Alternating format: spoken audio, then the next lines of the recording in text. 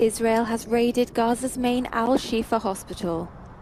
It accused Hamas of using the site as a military base, though this claim is disputed. A fire broke out at the hospital amid gun and missile fire by the IDF.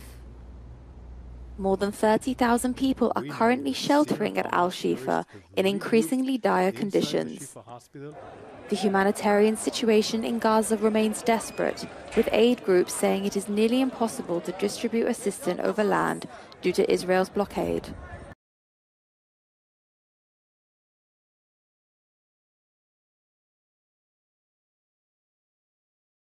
Afghanistan says Pakistan's Air Force has conducted airstrikes targeting 2 of its border provinces and killing at least 8 people.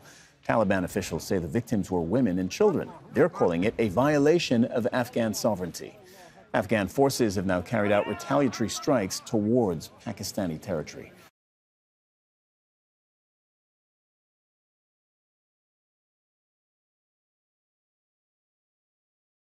North Korea fired what is presumed to be multiple short-range ballistic missiles toward the East Sea Monday morning. Seoul's Joint Chiefs of Staff detected several SRBMs at 7:44 a.m. launched toward the East Sea from the Pyongyang area. It appears that at least 3 ballistic missiles flew approximately 300 kilometers northeast. The flight distance from Pyongyang to South Korea's Kaeryongdae military headquarters is also approximately 300 kilometers. Japanese authorities said the missiles reached a maximum altitude of about 50 kilometers. Given this data, experts believe it is likely that the SRBMs were KN-25s, which have allegedly been exported to Russia.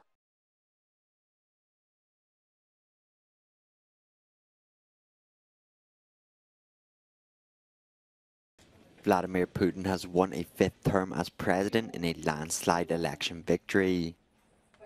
Russia's #1 faced no credible opposition candidates amid a ruthless crackdown on dissident and critical voices.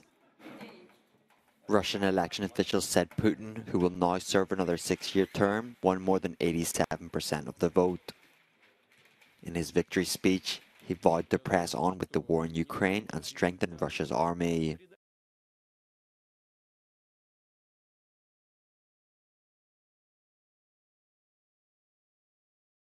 Yankee go home. That's the message from Niger's junta to the some 1,000 American troops stationed in the country.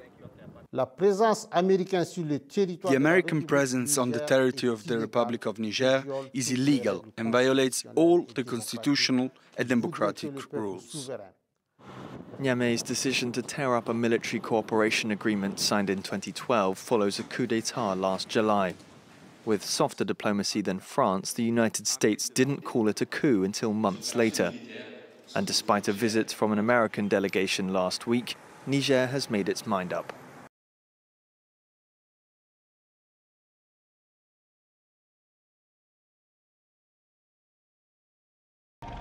At least 16 soldiers, including 4 officers, were killed in southern Nigeria while responding to a distress call during fighting between 2 communities, defense officials confirmed on Saturday.